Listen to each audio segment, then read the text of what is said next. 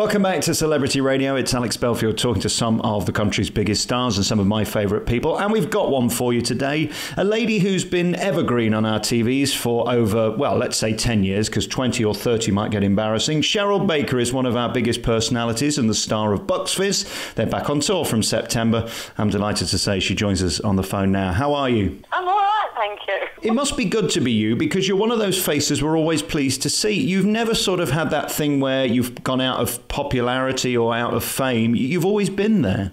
Yeah, you can't get rid of me. I love it though. I love my life. I love what I do. I love singing. I love the TV presenting. So I've been very, very lucky in that respect because, you know, my career has taken me through different routes and I've had different groups of people that have followed me because of the route that I took. You know, so some people are Fizz fans, some are Record Breakers fans, and some, you know, I work on cruise ships. Some have, you know, just seen me on a cruise ship, and I suppose it's because I've put myself about a bit, really.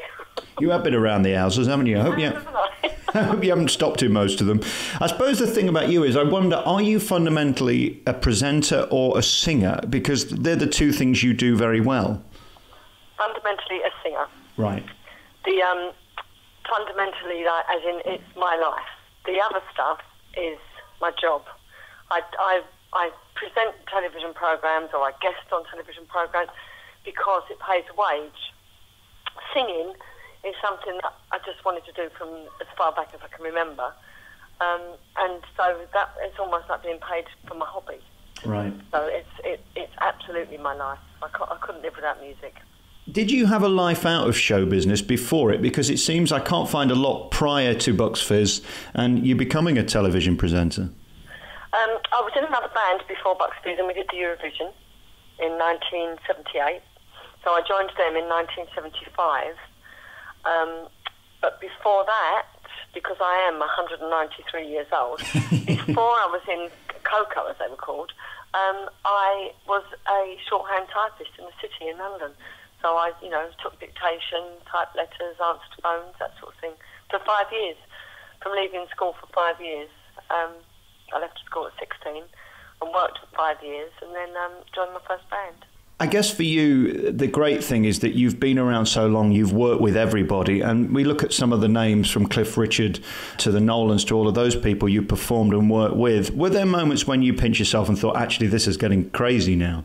Yeah, there were times. There were times when you'd be standing in a conversation next to Paul McCartney.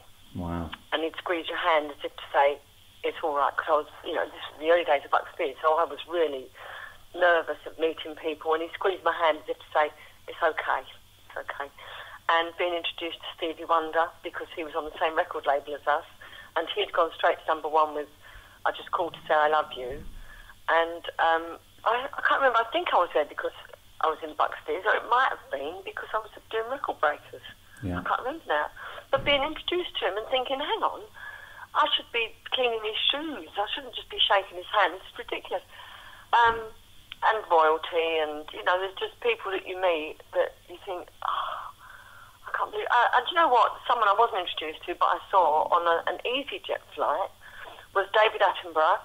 And we got off the plane, and I saw him, and I ran up to him, and I said, you don't know me. I said, I've just got to say thank you for all the years, decades of happiness you've given to us all, and I just had to do it. Oh, lovely. Yeah, you're right. There's people I've met, not necessarily through the business, just because I've played them. Yeah, it's funny, isn't it? Those moments where you're not expecting to see people can be the most surprising. Well, I just thought I have to say this because he's phenomenal. So rather than go, oh, look, there's David Attenborough, I thought, no. Just let him know. I'm sure he does know, but just let him know what we think of him and how much we love him. For me, I'm 36 now. I grew up watching you, as you mentioned earlier, on Record Breakers, which I just thought was a wonderful show and really something they should bring back because it was wholesome, it was entertaining, and it was brilliant. Of course, it was held together by you and Roy Castle, probably one of the greatest entertainers of his generation. Yeah, he was. And it was I did it for 11 series. It was a fantastic series to be on. I loved it, and I especially loved the filming, not so much in the studio, because in the studio, you know, it's stop, start, takes forever. But when you're out and you're actually seeing people breaking the records, that was phenomenal. And Roy and I went on one trip one year from the East Coast of America across to the West Coast of America, watching people break records. And we were away for over a fortnight, and it was just great. You were so lucky to do stuff like that, and to work with, as you say, someone that's an absolute legend as Roy Castle. It's such a shame because he died. He actually died almost 22 years ago now, because he came to see me when I had my children, and my children were born on the 20th of June, and he died very shortly after that. So I know he's been dead that long, and so these generations since then haven't grown up with him, and I think that's such a shame, because he was phenomenal, wasn't he? Such a great man, and everyone says to me, was he as nice as he came across? And he really was. He was so lovely. He was such a kind man. He always had time for you. You were never, rather he was never the important one, you were, even though, of course, he was far more important than anyone I'd ever met. You know, he'd played on in Broadway and been in movies and done so much and broken so many records. He was such a phenomenal talent, and yet he made you feel like you were the important one. Yeah, that common touch, you can't buy that, can you? No, you can't. No, it's true. What I love about your career too, and we're going to end by talking about Eurovision, which of course was your defining moment, but I love the fact you've always remained classy and done good stuff. You've never opted to do the sort of celebrity Big Brother stuff. Is that intentional, or do you just not want to do it? Oh, listen, mate, I've done some really, really dodgy stuff. Really dodgy. Stuff that I really regret. I kissed once. My manager said, "Oh, Cheryl, you need some higher profile," and so I did a world record-breaking kiss with Giles Brandreth. Oh, good Lord! And he burped in my mouth. He just had a cup of coffee and he burped. You know, there's some things that you really shouldn't do, and that's one of them. And the other thing I had done, which was really stupid of me, and again it was because I was told your profile's going down. You need to get some telly. It was when the salon was on telly. I had colonic irrigation. Yeah, I know. Do you know what? They offered me a pedicure, hairdo, manicure, facial. But I thought, colonic irrigation, that's supposed to be really good for you. I'll try that. I didn't think of the implications that it was going to be on television. So, yeah, no, there are some dodgy things I've done. But I would not do Celebrity Big Brother. I made a stand. There's certain things that I can't do, like the jump. Well, I can't do it because I'm not a good skier, and I won't do, like as in Big Brother, because I think it's demeaning, demoralising, brings out the worst in you. It makes you do things and say things that you wouldn't normally do and say, so you come across as the bitch from hell or something. You know, it's not good. And I'm very much for the common man. If I see someone being bullied, then I go and stand up for them, and then I end up with the in the argument, and I can see things like that happening with me. So I. Yeah, me too. They often write to me and say, "Will you do come dine with me?" And I say, "No, because you're going to have me sat in a room for 6 hours and use the 22 seconds when I call somebody a prat and walk out." Yeah, that's it. Yeah, yeah. You know how it works. Too risky. And then we look at Eurovision, and it's never been more popular than it is now. But back in the day, it still had a tremendous audience. I'm always curious how people like you keep your nerve, because at that moment when you're globally broadcast, you must just want to sink in the ground in a way, because you know all the right eyes are on you, and if you get it wrong, everybody's going to see it. It's incredibly nerve-wracking. It really is. And you have to look at the audience. See, the thing is, now the audience is vast because they perform in arenas.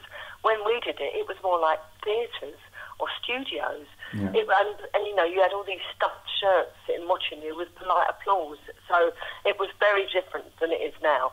Now I think it's fantastic. I was over there this year in Sweden for the run-up to it, because I was presenting for Good Morning Britain, is it called? Yeah. Yeah, GMB, yeah. And so now you've got all the flag-waving fans that really... And they wave their flags no matter who's singing. It's not like the football, you know, you actually are cheering every country on, because you're cheering on the fact that it's a great show, not that you want one performer to win. Although you do, you support your own country, but it's one of those occasions where there's nothing but goodwill involved. There's no animosity. There's no booing. It's just a feel-good thing, you know. It wasn't like that when I did it before. But I do think it's incredibly nerve-wracking. Incredibly nerve-wracking. The fact that we all wear in-ears now, you know, those in-ear monitors that we all wear now, that rules out a lot of external sound, which is great because you feel like you're in your own world, and you can actually properly hear your voice as opposed to listening to it through floor monitors, where you're getting the sound of your voice and the track or the orchestra, but you're also getting lots of external noise and applause, and you know, you can hear lots of other stuff.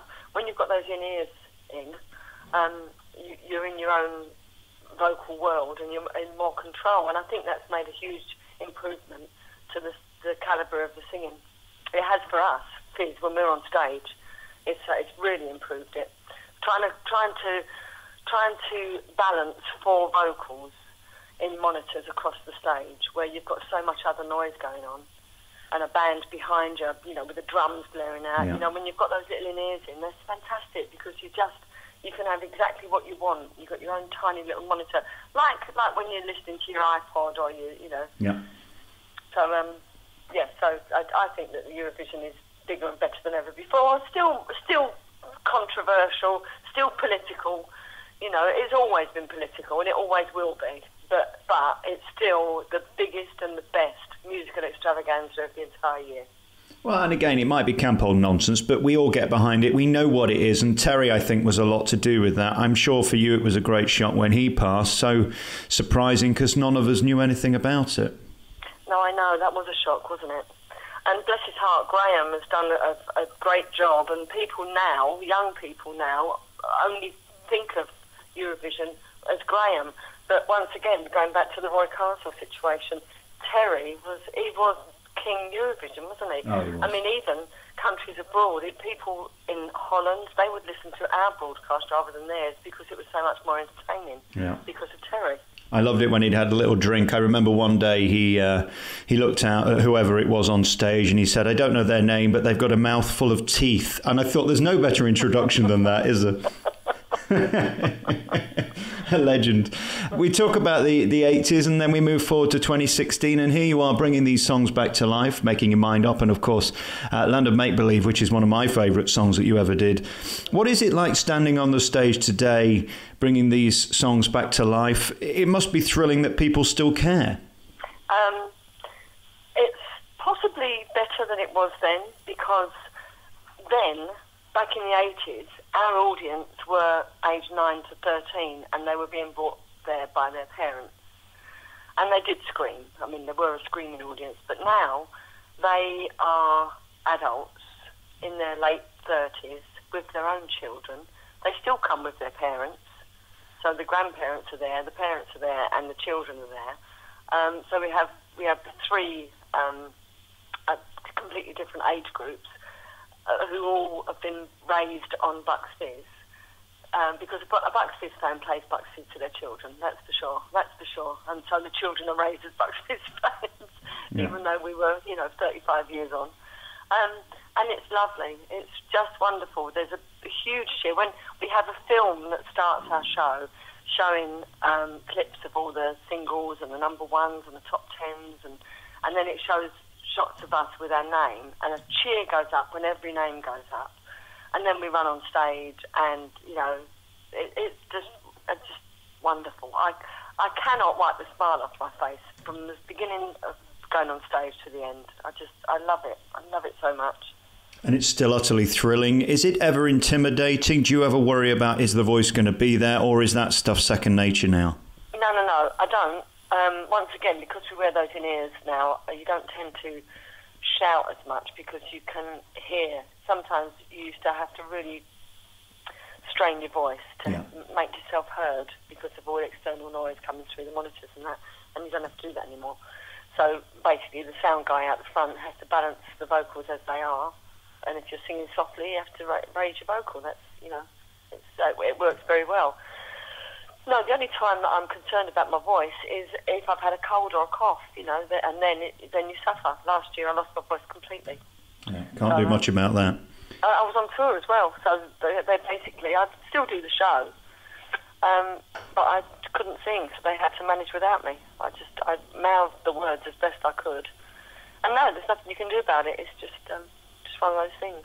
Yeah. People, I guess, just want to see you, and that's the most important thing. The show must go on. Well, I would always, yeah. I mean, my leg would have to fall off for me not to appear. Very finally, because of course you know everything about Europe because of the Eurovision Song Contest, what should I be voting this week? Because I've still no idea. I hear a lot of people screaming, and anyone really knows. Even if you listen to the people who are saying, you know, stay in, go out.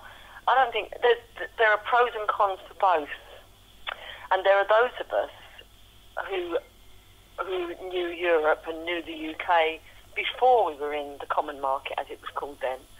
So I think that if you vote out, eventually we will be fine. But initially we'll be hit. And if you vote in, I think that the same thing will happen, that eventually we will be hit because we will be governed by Europe. So we won't be able to make our own rules and regs.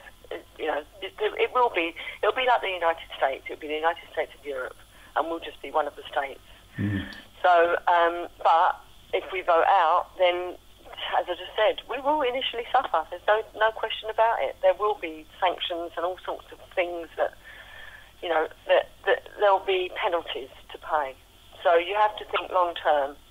What do you think? Don't think of it initially. Don't think of the next couple of years. Think of your children and your children's children. How you think a United States of Europe would work for them, or an independence will work for them. Yeah, I hear a lot of people screaming. There seems to be two sides of it. I get Cameron's point that once we're out, we can't go back in. I also hear that... Well, why did he say that?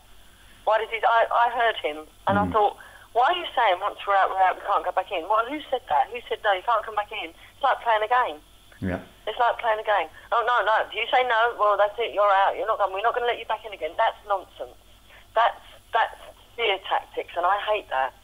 I hate the fact that they're trying to fool each other, and we're not fools. None of us are fools, and that's a stupid thing to say. Because if they want us in. Europe wants us to be there because we're putting so much into the economy, and we give so much generally, not just with the economy. You know, we're a big player in Europe, and they want us to be in it. They're scared that we're going to leave.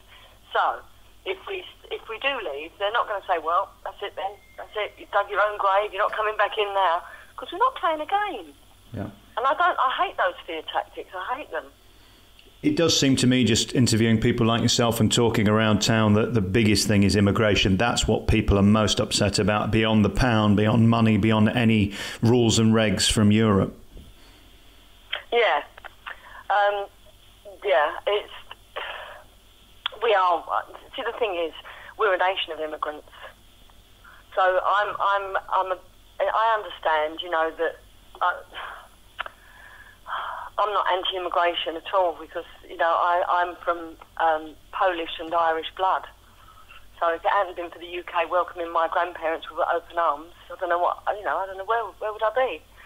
So I'm not anti-immigration at all, but I am anti-spongers, and I don't want people just to come here because we have a welfare system. Mm.